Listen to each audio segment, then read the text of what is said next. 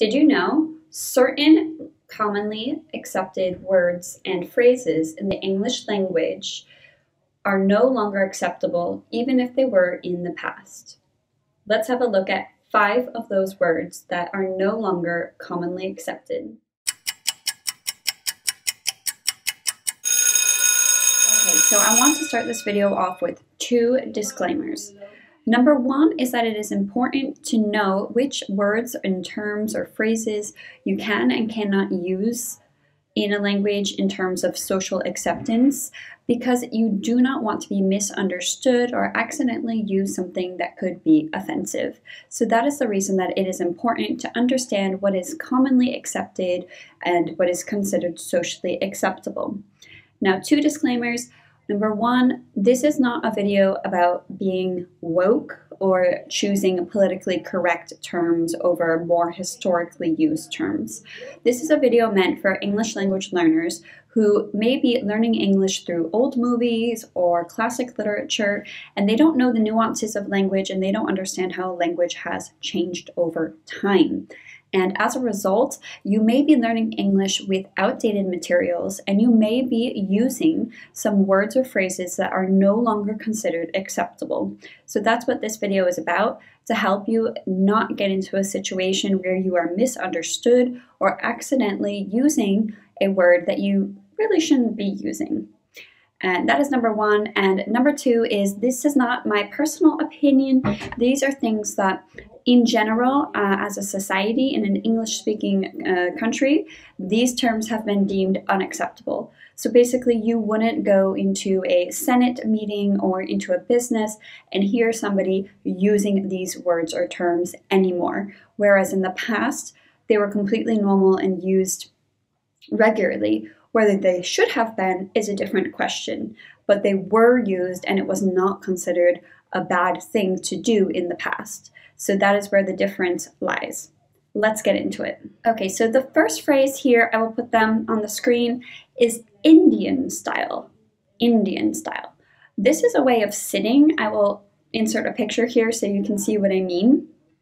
And for example, when I was a child in elementary school, it was very, very normal for me to hear a teacher or another child say in class, "Please sit Indian style," or "Let's sit Indian style." That is where you cross your legs. And that is commonly used in classrooms to help, get the children to sit in an orderly fashion and in a way that doesn't take a lot of space. However, why it was called this, I'm not exactly sure, but I need to explain 2 things about it. By Indian, they don't mean people from the country India, they mean Native Americans. So indigenous people who are native to the geographic land of America. So that is who they are referring to. And honestly, it is considered offensive to say Indian style, not just because they're being misrepresented as Indian people versus Native American people, but I mean, why would you need to call a way of sitting a way of these people sit this way? So basically, the term that has replaced it now is cross-legged or sitting crisscross. You may hear some primary school teachers nowadays asking their kids to sit crisscross applesauce. And that is the term cross-legged or sitting crisscross or with your legs crossed that you will hear in classrooms today. Okay, number 2 is another phrase, and this is the peanut gallery. Peanut gallery. So you would definitely hear this in maybe older films or books. This used to be the area of a theater, like the top back row in the balconies. These were the cheapest seats, the least expensive seats, and it was also the area that Black people, African Americans, it was the area that they were restricted to. So they were not allowed to sit in better seats. They had to sit up there. So the peanut gallery were people who could not afford better seats and people of color. So basically the term does not only refer to the part of the theater, but it became used in slang, American English slang. I'm not sure about British English, but American English for sure. It became commonly used as a way to say, "Oh, look at what the peanut gallery is saying," meaning people who are unimportant giving their opinions, that they are sitting there and judging you even though they aren't important and their opinions don't matter. And by saying that, you are discriminating, honestly, against the people who in the olden days would sit in the peanut gallery, which were poor people and people of color.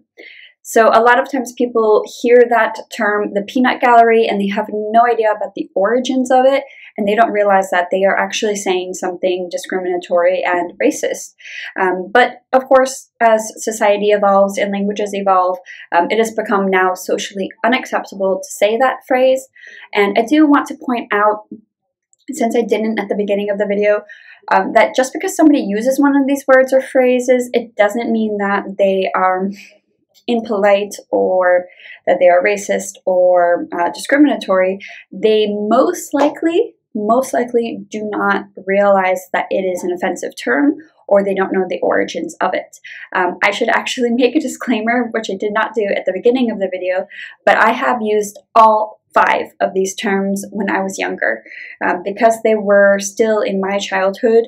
In some social circles, they were considered acceptable. So I, as a child, didn't know the origins, and I used all 5 of these at some point in my life, not realizing what they actually meant and the origins of them. Of course, since finding that out, I have not used them and I don't use them. There are some that were harder to stop using than others. So I've probably had some slip-ups here and there, but not with an ill intention. So that's important to recognize, that just because somebody uses one of these words or terms, it doesn't make them a bad person, but they either are unaware or it's a habit that's hard to break and they don't actually believe these things. However, if somebody did not grow up with these words and terms being used around them a lot, and they know the origin of them and the meaning of them, and they still choose to use them, that's a different story. Okay, we're going to move on to number 3. This is along the same lines. You heard me say earlier, people of color or African American people. And the word or phrase that those 2 options replace is colored people. One of my all-time favorite books is Vivien Leigh's Gone with the Wind. It is an American literature classic that is set in the Confederate United States, the Confederate South. Well, I guess it wasn't the United States, the Confederate South, mostly in Georgia, but a little bit in some of the other states as well. And what's important to note is the context and the time of the book, but the slaves are often or always referred to as colored people, or even worse. There are other words that are even worse that I won't even mention in this video, but that is something that is referred to over and over in the book, and we do not say that anymore. People of color or African American, if you know their origin or something along those lines, is very different because it's simply stating a fact about them. Whereas if you say colored people, there is a long history that is negative and referring to people who have lower value than you, as well as slaves. And that's just not okay in 2023, and in the future it will still not be okay. So we know better and we do better. Okay, the next one, I will absolutely not say this word, and I only said it maybe a handful of times when I was 8 or 9 years old because I heard other people using it, but once people told me actually what it truly meant, I stopped using it. That's this word here, the R word I'll refer to it as. So a person is a or a person can be referred to as this. This is referring to people who have a disability. So in the US, they switched somewhere, I think around the early 2000s, to saying handicapped, but that's also considered not so polite anymore. So the safest term to use, in my opinion, is disabled. There are woke people who will say that disabled people or a disability is also not correct. From what I've seen, I don't see it as anything offensive, and when I use that, I certainly am not doing it to cause offense. So I'm not convinced that it is offensive to say a disabled person or a person with a disability. That is generally the most common term or phrase when it is necessary to point that out or refer to that group of people, to refer to them that way. But there are other options as well, so you can Google and explore on your own, but just never use this R word that I put on the screen earlier. It is completely unacceptable and not okay to use. Okay, and this last one refers to a group of people. This is the word. It is pronounced gyp. That is the first part of the word gypsy. So these refers to a group of people. I think mostly it's from regions of Romania, but they're considered like homeless, traveling nomads, and it's a group of people that don't really have a home and they travel around.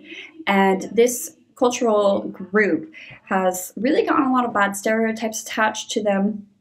And as a result, I guess because of the stereotypes, I'm not saying that they're true or anything like that, but as a result of the negative stereotypes, this word, which is used as a verb to gyp someone, is basically to say that you're getting cheated or you're getting swindled. So let's say, for example, if you order a sundae, and you have to pay extra for the whipped cream, and maybe you order some extra sprinkles and you have to pay extra for that. So instead of paying the original $4, you paid $5.25. You pay your $5.25, you wait for your sundae to be made, and then they bring it to you, and there is only a very small bit of whipped cream, and there are no sprinkles, even though you paid for the full serving of whipped cream and you paid for extra sprinkles to be added to it. Then somebody may say, I've been gypped. You gypped me. So basically you're getting less than what you paid for, or you're getting a quality or service or a product that is worth less than what it should be. And it's basically about getting swindled and it being intentional, not accidental.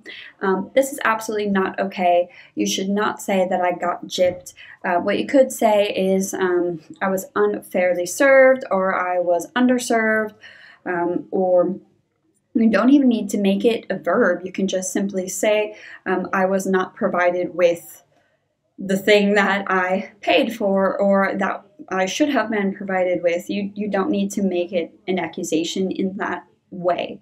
When you do that, it's because you are trying to elicit basically a response saying that you were wronged, and the person who wronged you is a bad person, so I'm going to insult them now. So we don't say that way. Thank you so much for taking the time to watch this video. If you would like to see more like this, please let me know in the comments below. And before anyone in the comments says anything about, oh, these are all about minority people, there are examples of terms for Caucasian people, white people, such as myself, my light skin, that were used in the past that were not okay and are no longer considered acceptable, but those have gone all out of fashion. I can't think of any socially acceptable words against Caucasian people that are commonly used today. So I can give you some examples of those as well if you would like to see that in a future video. Let me know in the comments below. Thank you so much for watching, and I'll see you at the next one. Bye!